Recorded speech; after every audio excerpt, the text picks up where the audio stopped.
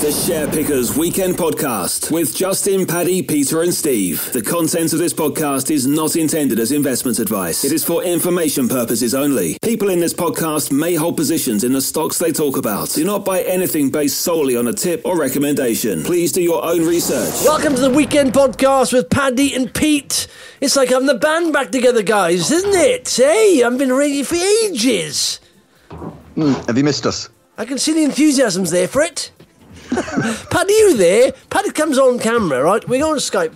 Paddy is insistent upon showing us his ripped body because he does a lot of workouts and stuff. So as far as I'm concerned, he's naked, but we see him from the waist up.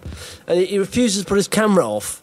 It's very disconcerting, you know? It's like a deviant sitting there looking through your window or something. You know, it's like your next door neighbour just being naked from the waist up looking through your window. Saying, excuse me, fella, do you mind just moving along? Anyway, it's still the Weekend Podcast, but Paddy suggested calling it the Fun Podcast, the Share Bants Podcast, Shares with a Sprinkling of Awkward Jokes Podcast, because he wants to record on a Thursday. Why a Thursday, Pad? Thursday's just more convenient. Saturday, this is the rare Saturday morning you're going to get me. What do you do on Saturday morning? What do you do on Saturday mornings normally then? Just, stuff, Yeah, more important stuff. Bits and bobs. Yeah, more important, like being in the queue for B&Q before anyone else. Exactly. Yeah, you get some MDF. I'm going to get the last slice of MDF. Anyway, so Pete, you've been in France. How was that? Yeah, it was very good. Yeah, it's just experimenting with remote working, and it worked out. It was a good experiment. But remote working though, generally, is from home. It's not from France. You were taking it to a different level. You were already taking the P, aren't you? No, it's good. So you take your whole company out there? No. A bunch of people. Yeah, we rented a place, and then different people came out different weeks, and I managed to wangle it, so I stayed there for 5 weeks. Nice. Yeah, so I was going to say you took some pictures, and it did look very nice, very scenic, wasn't it? And it's based in one of the ski resorts in the summer, isn't it? Yeah, well, sort of, down in the valley from a ski resort, but kind of good for cycling, and just so happens I really like cycling, so all round Alpe d'Huez and Galibier and all those sort of famous places. So it was very nice. I did lots of work as well, though, obviously. Yeah, of course. What are the tax implications of that, Pete? You have to stick it on your P11D. You know, it is a benefit. It is a benefit in kind. But do you need a work permit to be working remotely in France these days? No, I think you've got 90 days or something you can work there. Oh, okay, great, cool. And on day 91, do they knock on your door and say, "Excuse me, monsieur, out! You're Brexit." Yeah. So you're not allowed to the Schengen area again for another 180 days?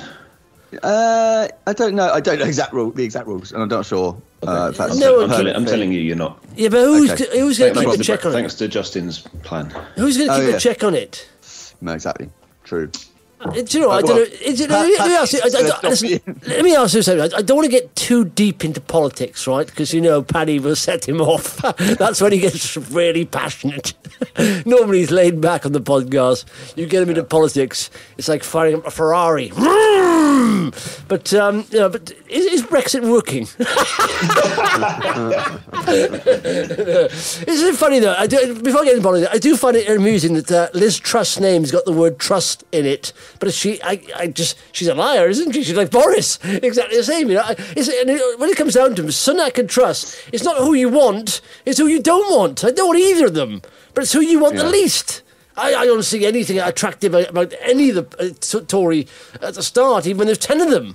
Now it's like we come down to two. I don't want to get into it. It's riles. I think what's weird about, without wishing to get into politics, what's weird about these two? You can't prefix it with that, Pat, and then get into politics. I'm going to say something that's not too revelatory, but. Like, these two clearly, so Sunak is clearly intelligent, Liz Truss is clearly not, but they both decided to hide that by sort of dialing down to the very base level. Yeah. So, and that I think is hopefully just something they're doing to get past Tory party members. But if they continue that into their premierships, whichever one of them gets it, then that's really worrying. Like, you would have hoped that Johnson going would have been a line in the sand, right, we're going to be better than that guy. and they've both decided they want to be worse. Yeah. And that's, I mean, that is Do terrifying. you know what it reminded me of? I thought this the other day. I said, you know, the people who sort of do well on social media are the extremists, you know, because you get polarising views and you get their clan following. And that's, to me, seems what they're trying to do. They're trying to be extreme one way or the other to attract, you know, the really hardened Tories, you know, like, we'll kill people who come in illegal in this country. And they just say, calm down. And trouble is, you know, sensible policies don't seem to grab any attention, do they? That's the thing. All they're playing for is attention at the moment.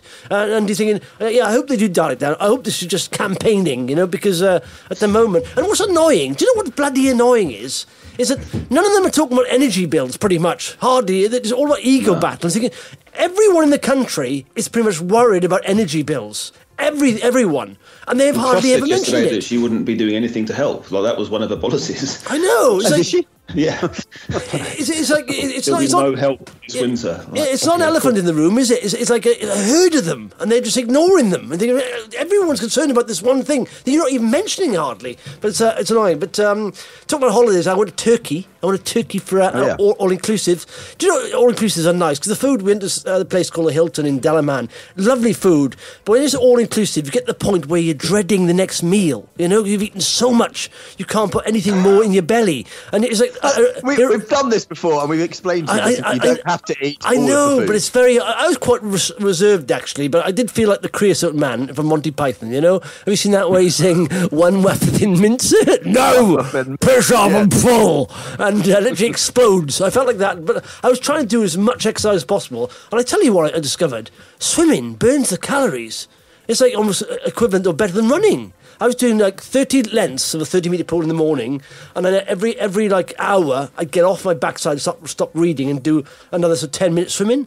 And I was burning really exceeding all the Apple Watch goals. And so it was, I was loving that. But I'm sure I was thinking about this on the way back home. From forcing me onto the plane, there's 5 air hostesses pushing me through the door because I couldn't squeeze through it. But I was thinking, I'm sure a plane full of tourists, they've all gone to all-inclusive. The plane must weigh more on the way home, surely, mustn't it? Yeah. And planes are all about weight, aren't they? Yeah. That's why the ticket's more expensive on the way back, isn't it? yeah. So, excuse me, we have to chuck one fatty off because you're exceeding, guys. But I just realised Turkey's inflation, talk about inflation, 80%. 80. Wow. Great. That is nuts, isn't it? And we when we first got there, 100 Turkish lira would buy £5. When we left, £4.60 it would buy. It's lost 8% of its value in a month. Wow. That is nuts. So they don't want Turkish lira over there. We tip the waiters and all that stuff. Yeah. They don't want lira. They change it straight to pounds or dollars or euros. So that's how scary inflation is. But, Erdogan, or Erdogan, the main guy there, he's gone against all central banks of here. When inflation happens, they rise interest rates. He's been reducing his. No, that's nonsense, that is. And literally, inflation's gone skyrocket. He's completely, talking about bad leaders. But he's saying that, there's certain things they do quite well, the drones and stuff. But it's nuts, isn't it, how you just ignore, the central thesis of monetary policy and just go your own way, basically. It's almost like saying, no, if I throw petrol on this fire, it won't go crazy. No, it's fine. You need more petrol. You need more petrol. You throw it on, it goes crazy. It'll calm down in a bit. There's not a huge amount of evidence that changing interest rates actually has a proper effect on normal consumers, though, is there? Like that's. I mean, especially we're still talking pretty low levels here. Yeah. But the thing is here, but inflation spending is not. No, it is slowly. It is. I mean, if you look at all supermarkets and all that stuff. So if you look at it, it's common sense, isn't it? So they said that the cure for high prices is high prices. So on its own, inflation will bite unless you get wage increases to equal that. They will bite because even now, yesterday we cancelled a couple of things that we're not using. So whereas before you wouldn't even look at it, like Apple TV, I cancelled that after a while because I'm watching things with the Beatles. Small things like that you start cancelling. You start looking at your spending. So behaviourally, however you say that, you do change. Behaviourally. If you look at yourself now, for example, I want to spend a bit less here. If it costs you 150 quid to fill up your car, think, let's drive less, Go to the supermarket, and even Megan's saying now, she's looking at things a lot more prices-wise. Now, if everyone does that, if everyone spends a little bit less, if everyone fills their car up less, and you talk about that, extrapolate that over millions of people, that has an effect on the economy. It does. People you buy less, they produce less. The company, and also say supermarkets get squeezed in both ends because commodity prices have gone up. So producing stuff, it costs more. People are buying less. So what happens? Yeah, but profiteering is also a massive driver of inflation, isn't it? So I buy some pita bread in Tesco's, which is so the wheat-free pita bread in Tesco's. This is crazy. They're like, what do they make it with? Well, exactly. So you make a normal pita bread out of wheat and flour, and whatever. Like there's a few ingredients in it. The wheat-free ones are made of like rice flour and like the list of ingredients is not. It's not like it's made of myrrh and gold, but a pack of wheat-free pita bread in Tesco's was £2.80, which is already absolutely insane for what it is. It's like you know what pita bread is.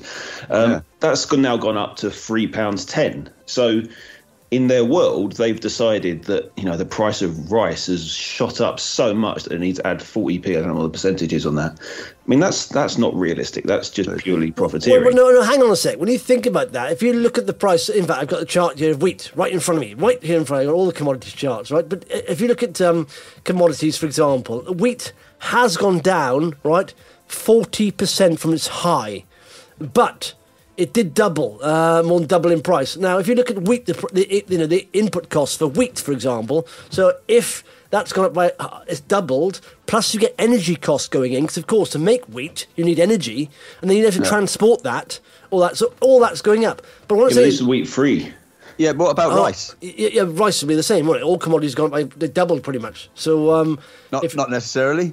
But they're already charging. So a normal pack of pita bread is 60p. So this was already 4 times more expensive. So that's already a massive profit gouge. That's crazy. So to add even more on top of that. Yeah, but but Paddy, it's not just the ingredients, is it? It's the input costs that go into that. The energy costs have doubled. Everything's doubled. It is impossible for a 4-pack of pita bread to actually cost £2.80 to produce. Like the profit on that must be insane. Oh yes, but if you even take the profit, what comes out of that, the cost. You understand that everything's pretty much doubled in the last 12 months. Doubled. Absolutely. So not only 40%. The prices we're paying for some stuff in the supermarket and in general in our lives, the prices that they've put things up by is not equitable to actually the price increases that they're facing. That these companies are making massive profits. That's what I'm trying to get at. So actually, another way of easing the burden on people's wallets would be for the government to get behind wage increases and to try and force through some productivity changes, and they've not done any of that. Yeah, I'm just going back to the government, but no, I agree with that. I agree with wage increases to a certain extent. But what they're saying about, and I hate people like Andrew Bailey telling people not to get wage increases when he's on like $800,000 a year or something. The governor of the Bank of England. You're in no position, mate, to talk about people earning minimum wage not getting a rise because they're the people that are suffering. But no, if you are on sort of minimum wage or living wage or whatever, like I said, you will be spending less, and that's the thing. And if you look at the majority of people aren't well off in the country, if everyone is cutting back on bits and pieces here and there, that affects the growth of the economy, GDP. That means we will going. I mean, did you see the Bank of England is saying now, we're going into recession? And I did do a survey saying, is that a surprise? Did that surprise you? What they thought was it? Did you see that? No, not at all. I thought I kind of felt we're already in recession. I thought the figures would be starting to show that we are in recession. Yeah, and what is it? 2 consecutive quarters. Well, do you know what? In America, they've changed the definition. It's like America's in recession, right? So it was 2 quarters of contracted growth. So, it's slowing down. Now, in America, they've had that. No, that's not the definition of recession. It is. And they say, no, it's not. It's we're looking at employment. That's the definition. So all of a sudden, they're trying to change the definition. Do you hate politicians? It's like, we've always gone by that rule, you fool. But it is also crazy that we're tied to this idea of growth being important. Like that is actually completely unsustainable. Like if we're saying that for every year in the future we need to see 3% growth across GDP, that is the only way that's possible, and the only way it has been possible is by getting fossil fuels out the ground. But the only way it's going to continue to be possible is through lots of immigration, because our population is generally decreasing, and depleting the planet's resources. Like that cannot continue forever. At some point we've got to just calm down on that and accept that maybe. Well, do you know how it's possible? Go on. By having contractions. and then it resets. It resets, and you find it's an awful thing to say, but you find the companies that are inefficient go out of business, so that market share is picked up by a company that's more efficient, and they grow. And that's the way it works, you know. So you know, the only way that they stay as efficient is by trying to suppress wages as low as possible, trying to cut their costs as low as possible. There's also innovation. There's also innovation and stuff. You know, I mean, there are things like automation and innovation that makes things more efficient. Wages, that just makes less people employed. All these things. No, it doesn't have to be. It doesn't have to be. It's in general, it means one person running 12 checkouts at Tesco as opposed to 12 people running 12 checkouts. Like that. No, it doesn't. Listen, there are parts of the economy, Pad, that they can't get workforce for. Like for a long time, they've been struggling to get long distance lorry drivers, people delivering, all that stuff. Now, why? Because they're hard. And also in areas that are not pleasant to work in, you can have automate it, but have a supervisor checking the machine. So just pay them more wages. I agree with that. I agree with that. What I'm worried about is saying that inflation will become embedded, and you can see what happens here. Now, if you have, a company or employees saying we want 10% increase in our wages because inflation's already at 10%. But you realise that is not the norm for inflation. It will come back down. So, if you have people demanding 10% raise increase, and then next year inflation goes out to 5%, so you think, well, hang on a sec, that's going to... So what happens then? You pay people more. Companies then have their margins squeezed anyway, so they'll just raise their prices because they have to get the margins, and that's what means embedded. So you've got to be careful. I agree with wage increases, but it's got to be to the point where it's not crazy wage increases, otherwise inflation will carry on, and that'll suffer. Everyone will suffer again. So, And also, Pad, you can't have it both ways. You can't have wage growth and also I don't want the economy. You don't have to have 3% growth. And the economy, it all grows together, doesn't it? Yeah. But there has to be inequality is the biggest problem here. So you've got your I agree. No, the thing I'm worried about, and that's fine. No one questions that. 33% for the CEO, no problem at all. But the guy who's actually on the shop floor can't have more than 3%. That's crazy. Yeah, absolutely. So it's a lot more complicated than a simple, wage growth, and don't worry. Money's there, and it's being paid to shareholders, and this is how we can get this back to what we're talking about today. Oh, nice. Well, But listen, shareholders and CEOs are making lots of money, but the people actually doing the work on the shop floor aren't. No, I agree with that, and we should try to achieve equality as much as possible. But do you know what? It's never going to happen, Pad. Sadly, it's never going to happen. But you can target it, can't you? Yes, you can target it. It used to happen a lot better, didn't it? No, we can target it a lot better than it's happening at the moment. Absolutely, because like I said, and the sad thing is, when inflation happens, it affects. Now, already our energy bills. In fact, you see that report out today saying it looks like they're going up to £4,000 a year now by January, and already, I'm not poor, but we're thinking, bloody hell. And yet, if you are poor or you are, under sort of national average wage, I don't know how people are going to cope. I don't know how they're going to cope with that. No, it's really worrying. They're not. Yeah, they're not. And that's a complete failure of government whose, primary role is to make sure their citizens are looked after and are able to, have nice lives. And if you're choosing between food and heating this winter, which thousands of people will be doing, I'll be doing that in some cases. Not to an extreme level, but I will definitely not be having my heating on every day if I'm working from home. I'll be snuggled up under my electric blanket. Yeah, last night. In fact, last night it got a bit chilly at one point compared to Megan Sidderay said, "We're not putting the central heating on." And do you know what? It's that kind of reaction already. You're just a bit more careful. Everyone being a bit more careful makes, basically people stop spending. And that's what's needed. Can I also say, I'm not putting the central heating on because it's August. It's August. No, but that's the same thing to think anyway. I wasn't going to anyway, but Megan just jumped at it. And you realise your thoughts, the way you're thinking, like your behaviour changes, doesn't it? And even that adjustment across millions of homes makes the economy slow down. And the Bank of England said, "Pete, are you still there? I think your internet's dipping out." Peter? What? I think you're going on Dalek voice sometimes. So broadband. Are you cutting back on the broadband spend? Is that what you're doing there? Have you gone for a cheap provider? I've gone for a cheap provider with 1 megabyte upload. So the Bank of England, this statement, this survey, was the Bank of England's statement about a recession expected or worse than expected? 62.5% said expected. Now the Bank of England came out and they said, They said we are going into a long, protracted recession. We'll probably come out of it at the back end of 2023. And they reckon now inflation will get to 13%. They did say previously 9%. And so they're behind the curve a little bit. So they are worrying. And but the thing is, right, the markets are always ahead, way ahead. I was talking to Russ Mould about this. He said, don't pay attention to the Governor of Bank of England. They're way behind. They're on lagging data that we all know about. And they have meetings once a month, once every 2 months.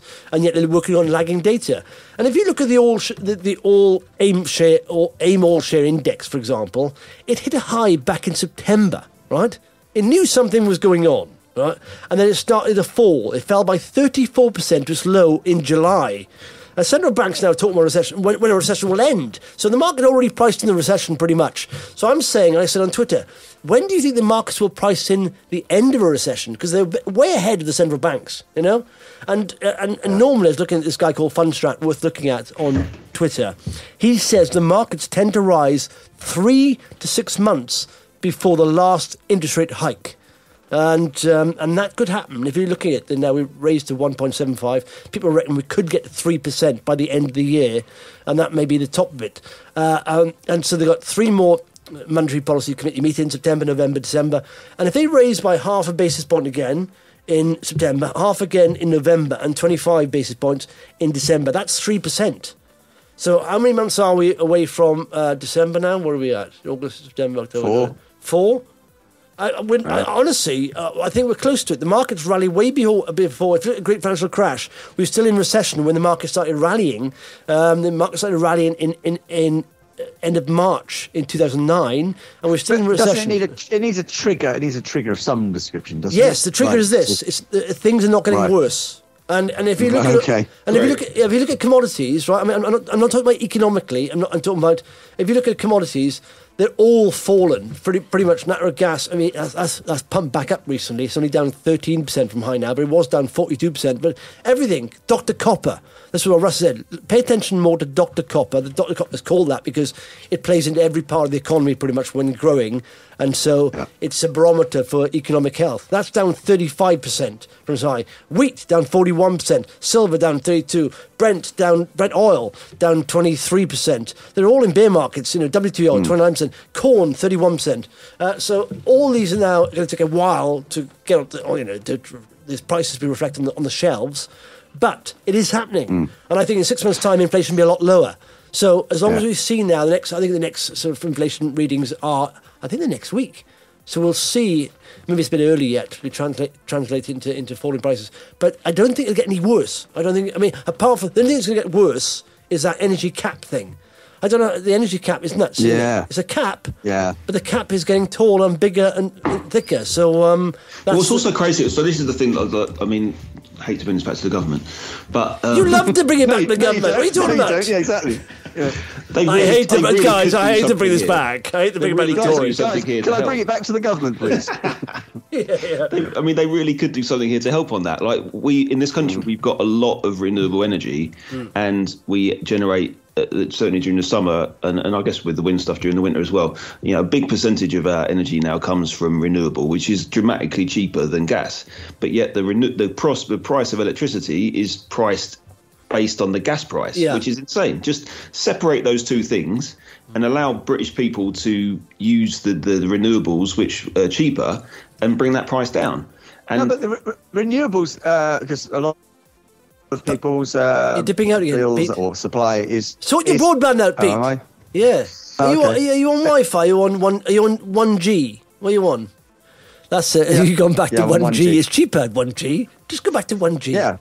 It's a quarter of the price of 4G. It's much better. Quarter of the quality.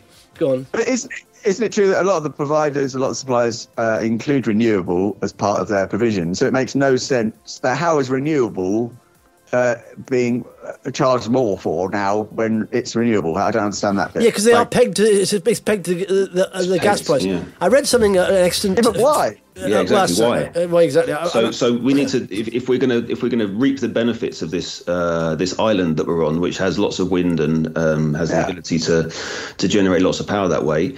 we need people like Rishi Sunak not making it a policy to have no more wind turbines, which is insane. But also we need to lean into that, have even more of them, but then pass that price advantage on to consumers, so that now we've got these wind farms all around the country. Let's actually then pay the price that is the price decrease that brings on, so that we're not tied to gas anymore. I think Sunak said he wasn't. He said he wasn't in favour of onshore wind. That is by a massive percentage the cheapest form of electricity generation possible. So. It's ridiculous to just rule it out just for a few NIMBYs who don't like seeing them in their back garden. No, I know. Did you see that debate? I've not tuned into any debates. I did catch the one on Sky with that lady who I don't really like. What's her name? The one who actually broke COVID rules. I can't think of her name now from Sky. And he did say, oddly, what about fracking? He said it's down to local decisions. If people want it there, it's fine. And he said oil and gas. Well, what about that? It's down to local decisions. Then he came to onshore wind, and he said no. Offshore wind is fine. But hang on, if you're leaving energy down to local decisions, why not do the same with wind? It's up to people locally, isn't it? I wouldn't mind a big windmill in the back of my garden. I wouldn't mind that. The Croydon, just cover it in wind turbines. Literally, what is the... Why not? Improve it. Yeah. Improve it, yes. People come and say, Croydon, the town of wind, or the wind turbine. The new Amsterdam. Yeah, so the wind capital of the UK. Yeah. So anyway, do you know what? I did look at this the other day, and it's an odd coincidence. The UK government earns around 27 billion a year from fuel duty. Now they can remove. We've been the worst performer apart from Luxembourg or something like that. I don't know, one of the countries in Europe. They've all reduced their fuel duties massively, like 30 pence, and we've done 5 pence. And we are, out of 13 countries, we've reduced it the least. 5 pence. And I said, the government earns about 27 billion a year from fuel duty. Oddly, there's around 27 million households in the UK. So I said a survey here, to help with energy bills, would you prefer the government to give £1,000 to all households or £3,000 to 33% of the households with low income? And I thought, people on Twitter here was a bit selfish here, because I would have gone for 3k to the lowest income families, as long as they spend it on energy, of course. But the survey was 54.2% said £1,000 to all. And let's be honest, there are people living in mansions who don't need it, and 45.8% said £3,000 to the lowest income. Well, I've probably queered the pitch here a bit, but what would you have gone with? Would you have gone with £1,000 for all or £3,000 for the lowest income families? It would seem fair to give to the lowest income, yes, because surely it then helps support that tier of the economy, doesn't it? So, but some people said it seemed fair to give £1,000 to all because every human is a human, isn't it? So, but I thought, I can get by on these energy bills. It's not a lot of people can't. So, Also, you live in a house which has got, presumably some nice loft insulation and an efficient heating system. Like people on lower incomes, they live in houses which sometimes are heated by those like electric heat. The cost is not the same. It's not equal. But Pat also Justin was going to put the heating on in August. So no, I wasn't going to put the heating on. This is what I said. I said it's a bit chilly, isn't it? Megan said, "Don't put the heating on." I bet there were people who put the heating on last night in this country. Well, if they are... I bet there were, yeah. Yeah, some people will. My old next-door neighbour used to... You can hear when their gas is churning because their gas meter is really loud and you can hear it through the wall. And she used to have the heating on literally every night, all year round. Well, she's going to suffer then, isn't she? When she gets her bill, she's probably thinking, "Oh, I shouldn't have put the heating on in August."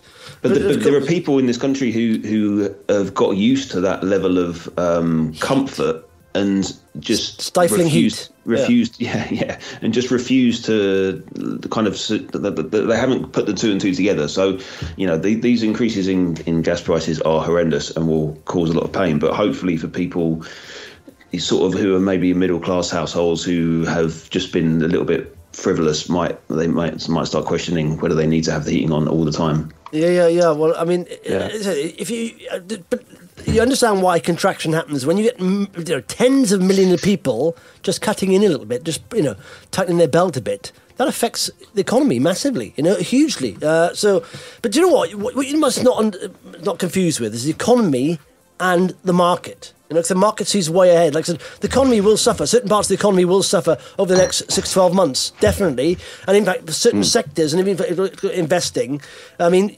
certain companies will be affected by the downturn in spend from people. And this won't be reflected over the next, because of course, financial reports are 3 to 6 months released delayed, so they're released after real time.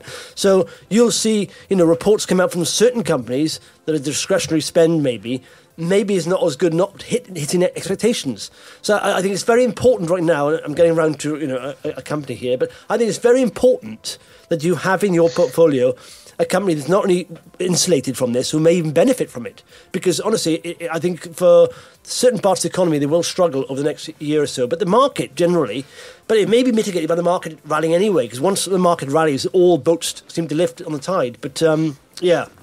Anyway, so talk about individual companies, boys. Go on, you got 5 minutes. 5 minutes?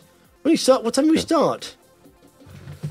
See him, Monty's waving, by the way. He's going up to. He's got his Spurs kit on. He's got his Spurs kit on, Pad. And he's going up to watch. And I said to him, we live near Southampton. I said, Mont, you got to support Southampton, surely. He said, no, Spurs. I said, you weren't born in North London. What's the problem with you? And he said, no. So he's got up there watch it live with his granddad. He's leaving now. Nice. God, saints. Yeah. So this is why. Have any of you taken the position in e-energy? No.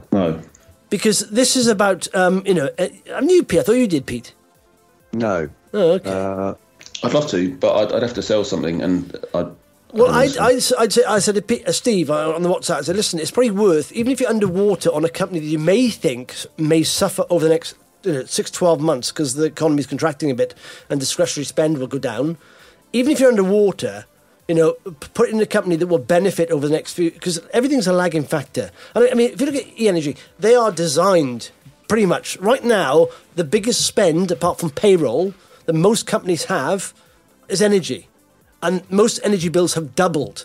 And there's lots of reports on this saying, especially schools, e-energy also do a lot of schools, but they're saying this will reflect in, not being able to raise wages for teachers, not being able to hire new staff, essentially services suffering. And most companies will probably go, if not loss-making, they will be loss-making, and some companies will go bust on energy bills. So e-energy, amazing they do is no capital upfront costs for anyone. They pay, as a subscription service. They'll reduce your energy bills, also get net zero for you, help you get net zero, and they're going gangbusters. And I just think that's an area of the economy. So there's two areas there. First of all, there's going to be high energy bills for a while. It'll take a long time for this inflation to come down. It won't just fall off a cliff. It'll gradually come down. Maybe it'll just peak back up, but it'll take a long time. But also the net zero goal that most companies have, that's another mega trend that most companies set targets for. So, and if you look at the figures, they just released a trading update. So they did 22 million of revenue last year. The financial year ends on the 30th of June, so we're now in 2023. They did 22 million of revenue, 3 million of EBITDA, and they said they're well placed to deliver significant year-on-year revenue growth. But if you look at what they've done, they announced, of course, a breakdown in the figures. Okay, in Q3 of 2022, which was from January to March, they did 8.6 million in contracted revenue. In Q4, they did 8.3 million. So if you add those two together, that's 16.9 million in the first 6 months of this year. They're guiding towards 30.5 million this year. They even replicated that. That would be 33.8 million, so above what they're thinking. Now, what I like about it is recurring contracts, recurring revenue, which is very good because you've got visibility over forward revenue, and long-term average contracts about 3 to 6 years. They're saying, in fact, for certain parts of the business, it's 6 years. So, and they did give their outlook for 2023. They said they've also already got an order book of 25.3 million contracted, which is pretty much where their market cap is, which is nuts. And that's gone up from 18 million since December. 88% of Q1 revenues, so that's Q1 for this year, is from July to September. It's been contracted already before the start of the quarter. And they got done 40% of this year's revenues already contracted. So, if you look at this, going forward, what's it like here? You've got, the only thing that's annoying, there's a seller in there. And that presents an opportunity because sellers can't last forever. And that's suppressing the share price. You? Well, no, it's in fact, it's you? is it what? Is it me? No, it's not me. It's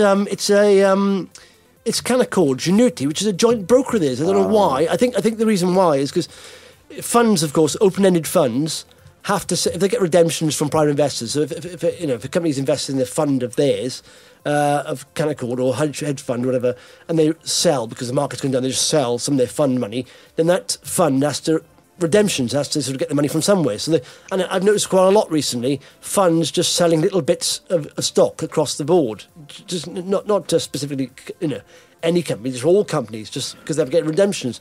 So you've got this seller in there, which is knocking the share price, and they are valued now at less than 1 time sales, 5 times EBITDA, which, a growing company should be 10 times more. So they are cheap. They're in a very hot area, and yet this seller is giving you opportunity to get in on the cheap, so it's nuts. I can't see, there are lots of companies out there that are insulated from this sort of economy, macroeconomy, but this company is actually benefiting from it because high energy prices were with us for a long time, and then beyond that, it's net zero.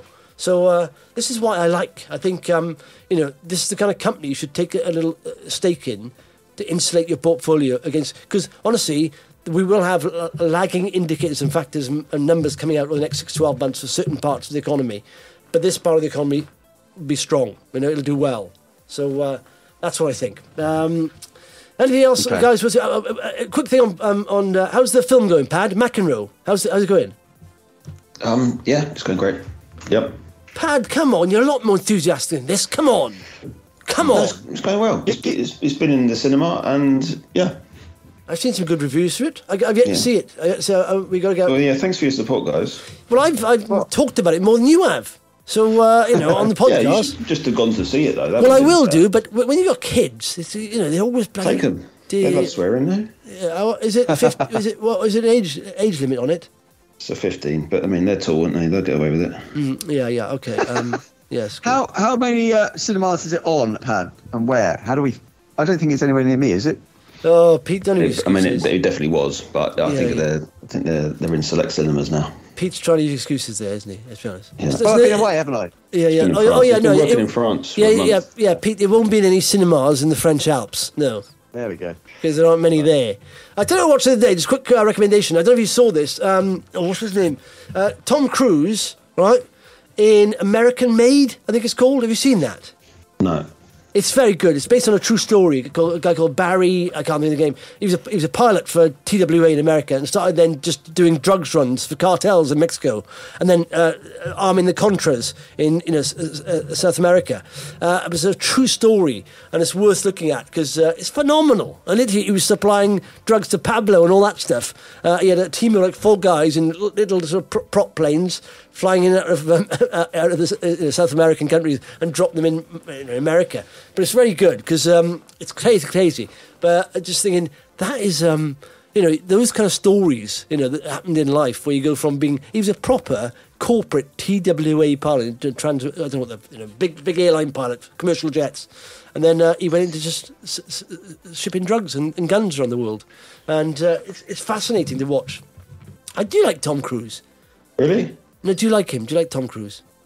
I'm impressed by his attention to the projects he works on. He gives it his all, and I think that's incredible at the age he's at. Like he's like 60 years old, and in Top Gun he looks, I don't know, mid-30s. Yeah. Well, that new film's supposed to be good, isn't it? I've not seen that. The Maverick. It's supposed to be very good. It is good. Yeah. There's some very cheesy lines in it, but that's all part of it, isn't it? Yeah. Cool. All right, boys. Well, I better go because Monty's going to be leaving soon, so I better say goodbye to him. And anything you recommend on TV, film, McEnroe the film, of course. Pete, have you watched anything on TV or anything like that? I really haven't. No. Good recommendation. What do you do then? What do you do of an evening? Do you read? Yeah, and stare out the window. That's good. All right. Anything else, Pad? You normally have you cut anything? Subscriptions, services, any of that? Oh, we're going on a walk, aren't we? Soon we're going to walk 10 Peak Challenge. Yeah. Doesn't sound like a walk. On the map, it does look like it's more like just one peak, but yeah. So no, I think it's. Go on. It's a collection of peaks, in a range, isn't it? So yeah. So it doesn't sound as it doesn't. I mean, how many? It's about 30 kilometres walk in a day, isn't it? We're doing in Snowdonia. Something. It's a long walk. Yeah. 27 is a long walk. I should just call it long walk. Yeah, and the long walk. They do say, "Oh, that's a peak there, is it? Well, that's a stone, isn't it?" Speed bump. Yeah. Okay, so we're doing that, but Marvin, I better buy some walking shoes then. Cool. Can I just do Nike trainers? Will that cool? Do I need walking shoes? Yeah, maybe. Yeah, well. Doing rollerblades. Yes, down the peaks, up the peaks. Momentum. Yeah. That's how it works. With crampons. Yeah, I don't want to get into your personal life, Pete. Okay. We're doing it shirtless, yeah? Yeah, shirtless with crampons, nipple crampons. Hello, boys, we're here. Where are you guys from? Yeah. Do you want to see my 2 peaks or my 3 peaks, if you're lucky? That's what that means. Thanks, boys. Speak to you next weeky, hopefully. All right. Bye. Bye. The Share Pickers Weekend Podcast with Justin, Paddy, Peter and Steve. The content of this podcast is not intended as investment advice. It is for information purposes only. People in this podcast may hold positions in the stocks they talk about. Do not buy anything based solely on a tip or recommendation. Please do your own research.